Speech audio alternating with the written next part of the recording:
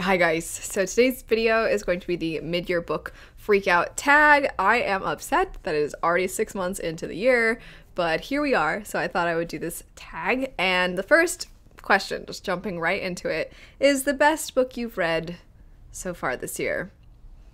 I'm not going to dive too deep into it because you already know, if you watch me at all, you already know the answer is Flamefall by Rosario Munda.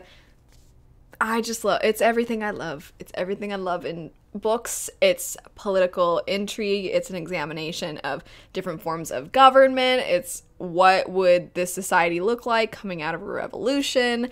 This one kind of branches out and dives into how other people view the people that are currently in the post-revolution era. It's so good. Plus there's dragons. And I love the characters, I love the relationships between them, I love the examination of trauma, I love all of the moral questions that come up in this story. It's so good. The next question is about a new release that you haven't read yet, but want to. And I have a few for this one. I have gotten a couple of arcs, so I'm going to mention those too, even though they're not officially out yet. But the first one I'm going to mention, it's actually one of the June Book of the Month picks, which was super exciting, and that would be Half Sick of Shadows by Laura Sebastian.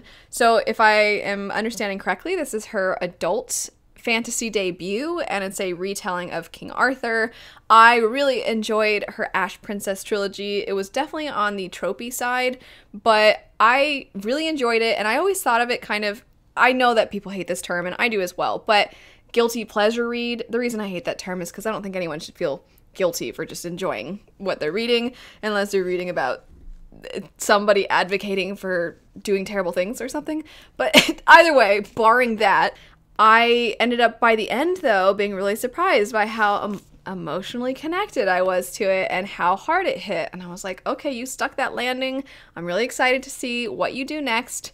And I was really excited to see that after the ways in which the emotional pool was brought up in that third book, then to go into something maybe potentially a little heavier in adults. I'm just really excited all around. I can't wait to see how she writes this story. So I'm very excited about this one. I'm also very excited about The Pariah by Anthony Ryan. I really enjoyed Bloodsong. This is the start to a new series. And it says on the back, following one man's rise from infamous outlaw to famed warrior, The Pariah is a spectacular first novel in an all-new epic fantasy trilogy from the international best-selling author of Bloodsong. The last one I'm going to mention would be Six Crimson Cranes, that I actually do have the arc of, so I'm hoping to jump into it very soon, but I might not get to it until closer. I just might not get to it yet, but I'm really excited for that one as well. The next question is the most anticipated release for the second half of the year. So I mentioned a few books that aren't officially out yet and could have been categorized under this one, but I have to go with The Bone Shard Emperor, the sequel to The Bone Shard Daughter. I really enjoyed this story. I thought it was such an interesting mashup of so many different elements of different genres. It is primarily fantasy, but it has mystery elements and a hint of sci-fi also. I love so many of the characters. I mean, there's only so many characters. I loved one character in particular a lot, and his kind of animal companion mythological creature. I loved that storyline. In general, I was just really captivated and interested by everything happening in this story. There were some very creepy moments. There were some very edge of your seat moments. There were some darker moments. I couldn't get enough of it. So we follow a character who, you've heard me talk about this one as well. This is like a recap of everything I've talked about too much, I feel like, this year. But we follow a character who has lost some of their memories, and their father is the emperor. They are trying to get them to remember things again because he kind of is the person that knows about the magic system that revolves around using bones to create creatures that will do your bidding. And some of these are very low level and they follow basic commands, and then some of them are extremely intelligent and complex and loyal to you. So that aspect is going on, but it's very it gets interesting on that end. And then we have a character who's trying to find their missing wife. He's the one with the cute animal companion. I always describe him as stumbling into being heroic. And then you have two other characters who are from different backgrounds as far as status and wealth and things. So they have different perspectives on issues going on, but the two of them are trying to work together to better their society. And then you have a random other perspective that you're like, what is going on here? This is weird. and I really enjoyed it. So the sequel to this one, I can't wait. The next question says biggest disappointment, which I always feel bad. I always feel bad answering anything about being disappointed. So I think ultimately I enjoyed the first book in this trilogy so much. I didn't love the second book, and I was hoping the third book would bring it home, but I just don't think either the second or third book were as good to me as the first one, and that would be A Vow So Bold and Deadly. It was fine. It was a fine end to the series. It was fun, and I have two little nieces. When they get older, I think it'll be really fun to recommend maybe this series to them if it's something that sounds fun to them. It's a Beauty and the Beast retelling, portal fantasy. It's a lot of fun. I loved the first book. I loved Harper, the main character, so much, and I think it could have been a standalone. Like I said, it just kind of went down for me. It didn't plummet. I didn't think it was trash. I didn't hate the ending, but I loved the first book. So I guess this one, another one would be Ruin of Kings. I did not care for that book. I thought I was going to love it. I thought it was going to be so interesting and unique and cool, and it was unique and it was interesting, but I did not enjoy the experience of reading that book, and I thought I would, so also Ruin of Kings. Next up, we have Biggest Surprise, and I have to give that to Spinning Silver by Naomi Novik. I did not care for Uprooted in the slightest. I did not like Uprooted at all, and these two I feel like the cover designs look similar.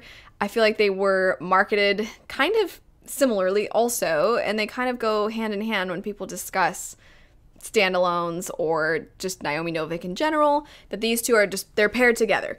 And because I didn't like Uprooted so much, I was really nervous to go into this one, but so many of you said, hey, I also didn't like Uprooted, but I love Spinning Silver, or they're very different from each other, so there's a chance that you'll still like this one.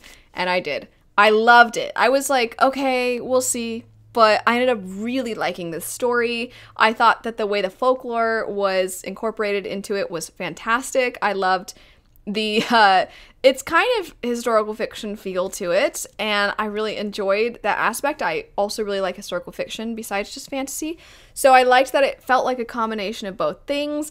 I loved the focus on the main characters having to be clever and having to use what they have available to them to get out of certain situations, and how to be heroic in small ways, because based off of how much power they are allowed within their society, within this time period, there's only so much they can do, but they find ways to do it and to get things done, and it was just so cool to see that in this story. So it's not your typical hero story.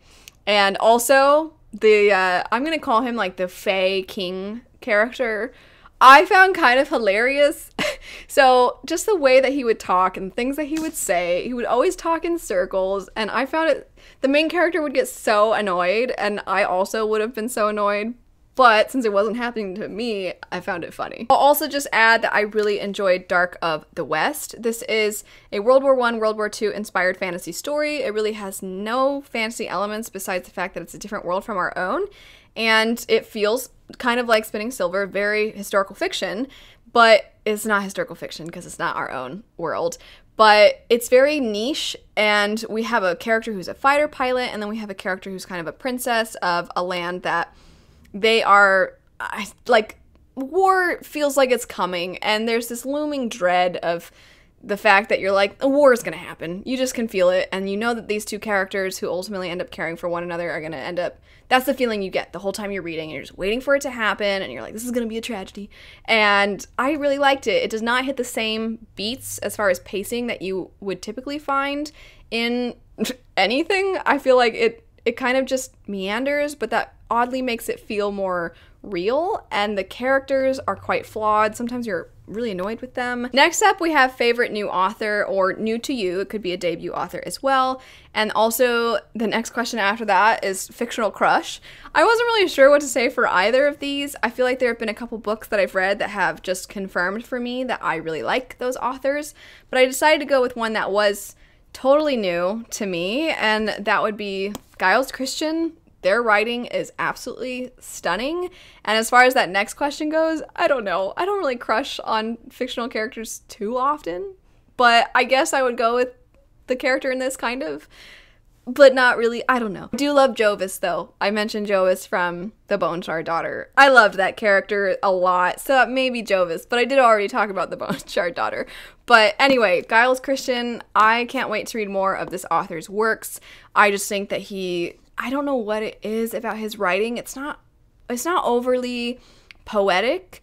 It's not dense. It's pretty, and you kind of want to sit with it while you're reading. It doesn't necessarily lend itself for a fast-paced story, but you just feel transported. Next up, we have the newest favorite character, and I wasn't sure what to pick for this one either, but I just decided to embrace my love of Flamefall and Fireborn. Annie, I loved so much in the things that Annie goes through. In the first book, you really explore this character's past, and it's horrific, but the strength that they have based on they have so little.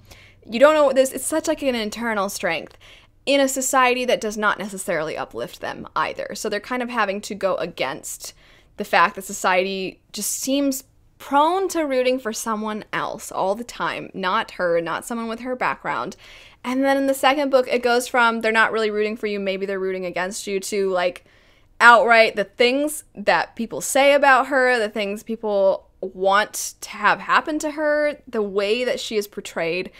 And you just feel so badly for this character and the way that they just take it like a champ. I mean, I would be distraught. I would be in a mess, but I would like to believe I would be like Annie. I know I wouldn't. I know I'd be complaining all the time to my friends, but Annie she just accepts it and she just keeps going. And what I like is some of the things that she does, some of the decisions that she makes, I don't know necessarily that those are the things that I would do, but I still can see where she's coming from always. And she always approaches everything with the mindset of what she thinks is best for everyone, what she thinks is the greater good. And that is what she is living for. It is so admirable. I love her so much. So, Annie. Next question is a book that made you cry. I've never cried reading a book, but I got quite emotional reading the book Evicted. This is a nonfiction book that talks about eviction in America. It is incredibly well documented, unbelievably so. The author, he ended up living in the area that he was doing his research for. He just kind of, with their permission, shadowed people, followed them around, recorded things, took extensive notes, did research as far as what the policies are and laws. He would go down to the courts. He would follow both landlords and tenants. It's incredible how much time and just the mental toll that writing this took, or just even researching for this took. It's amazing. It's heartbreaking, but the whole thing is terrible. But there's just something about the end of this when it talks about this project. He made the decision to not write this book in first person. He made the decision to remove himself as much as possible and just present the facts backed up with some policies and things like that. So he wanted, it seems so much, to be like, here is the information without there being through the lens of him or his emotions and his thoughts. But at the very end, at the about the project section, it talks about how the people that he was shadowing, these people who are experiencing homelessness and eviction, and sometimes due to some very troubling things, the connections that he had with these people, like something as simple as one person always sends his son, the author's son, one of the people that he was kind of shadowing always sends like a birthday card. And then at one point, one of these families who, when you read about this family, like, they have nothing. They're living in horrific, horrible conditions. But there was one part where they made him a cake. And it's just like, I don't know. There's something about seeing people that are experiencing such extreme hardship still have this kindness in them. I don't know what it was, but it got me at that. Oh my gosh, it was so emotional. Another book that almost made me cry was the book Parachutes. This is a story that details predatory behavior, and in this particular book, toward young girls. They're in high school. And that book there was like a part toward the end where I was like, okay, get it together. Like if I wanted to cry, I could have cried kind of thing. Next up, we have a book that made you happy, and I had to go with Blade of Secrets by Trisha Levenseller. So this is a book that, like, it just made me happy. It made me very happy. This author, I've read 3 books by them now. I was supposed to say What We Do in the Shadows. I always do that. That's my favorite TV show. It's hilarious. It's a mockumentary about vampires. No, it's called The Shadows Between Us, the book. I read that one. I read Warrior of the Wild, and now this one. They're all quite different, but they all just do the same thing for me, which is just pure entertainment. That's what this one did. I was like, oh, it's exactly what I need right now. I picked it up for that reason. It delivered. It follows a character who has the ability to make these magical weapons, and they end up making a weapon that might go into the hands of somebody who would use it for evil. And so then they're kind of on the run. Them and their sister are on the run alongside a mercenary that they've hired to protect them, and then a person that kind of tagged along but is scrappy. They're helpful in their own way. And there's some twists and turns along the way. There's some romance. There's some fun banter. It's just silly and fun and adventurous. It was exactly what I was hoping for, and it definitely made me happy. Next, we have the most beautiful book that you have bought so far this year. So a book that just really came to me at the right time last year was very difficult for me, would be Spin the Dawn and its sequel Unravel the Dusk. It has some pretty mixed reviews. A lot of people were hoping it would be more of what it was marketed as, which was a Mulan retelling mixed with Project Runway, when in actuality it's more of a traveling love story. And I think it also is quite whimsical. But something about it just felt cozy at a time in my life when things were not cozy or great in the slightest. So I just have this connection with this book. And the UK editions are gorgeous, but on top of that, there are these special editions that came out. I haven't gotten them yet. I don't think I'm going to get them until toward the end of the year, but they are some of the most beautiful books I've ever seen. They're so pretty, and I can't wait to get them. The last question is, what books do you need to read by the end of the year? There's a whole bunch. I really, really, really want to get to the sequel to Ray Bear. So that's another one that I could have listed as an anticipated release that I'm excited for, but I'm absolutely really excited for that one. And I definitely need to get to all the buddy reads that I have set up for this year, in case any of you are wondering. And we made this known when we made the list of buddy reads, but there's a list of 1 book each month for this year to be read with my friend Jessie May, who has her own channel. But at the time that I made the video, I could not say why there might be some bit of like, we would do live shows initially, but then maybe not after that. We'd play it by ear, and it was because Jessie was pregnant, which she wasn't telling people at the time, which is why you haven't seen the live shows for Buddy Read books. But I still need to get to those, and Jessie has had her baby since and announced that she was pregnant since then. So she's, you know, being a mom and things. But yes, I need to get to all of the Buddy Read books. I'll have the video linked that has all of them listed in case you're interested. But depending on what's going on with Jessie's new mom life, I don't know what the situation will be as far as live shows and things like that moving forward. But anyway, I need to read those. I have quite a few arcs that I have been accepted for that I need to get around to. But I just guess for, you know, narrowing it down, I'm just gonna say the sequel to Ray Bear. I'm very excited about it, and I need to read it. That's it for the mid-year book Freakout tag. This is a tag I feel like nobody actually ends up tagging anybody for, because people just do it if they want to do it. But if you want to do it, I tag you, so there you go. I hope you're all doing lovely. I hope you're having a great first half of the year. I feel like I need to recharge and then get things back together for the second half, because I feel like there's still things from last year that are affecting this year that pop up, and so it's, you know, it's a process. I feel like we're all kind of recovering from 2020, but hopefully you are thriving, and I hope you're having a great first half of the year. I'll see you guys later. Bye.